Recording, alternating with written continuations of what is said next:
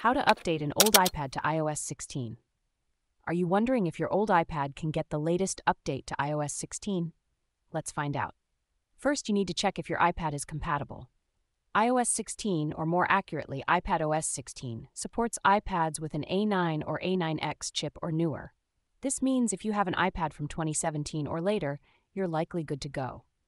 Here are the specific models that can update: the 5th generation iPad or later, the 3rd generation iPad Air or later, the 5th generation iPad Mini or later, and all models of the iPad Pro, including the 1st generation from 2015.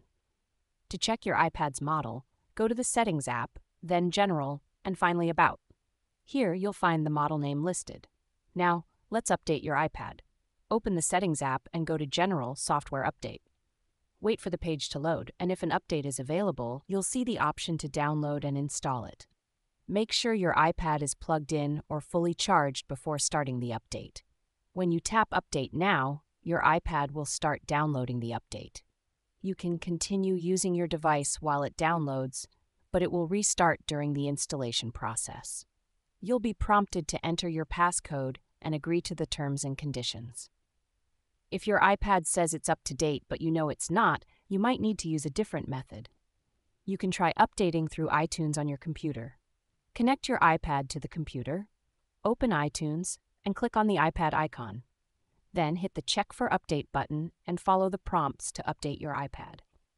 Another option is using a tool like ReiBoot, which can help if iTunes is giving you errors. This tool can repair and update your iPad without any data loss. Before you start, make sure you have enough storage space on your iPad, about 4 to 5 gigabytes, and a stable Wi-Fi connection. It's also a good idea to back up your device just in case. So if you follow these steps, you should be able to update your old iPad to the latest iPadOS 16 and enjoy all the new features and improvements it has to offer.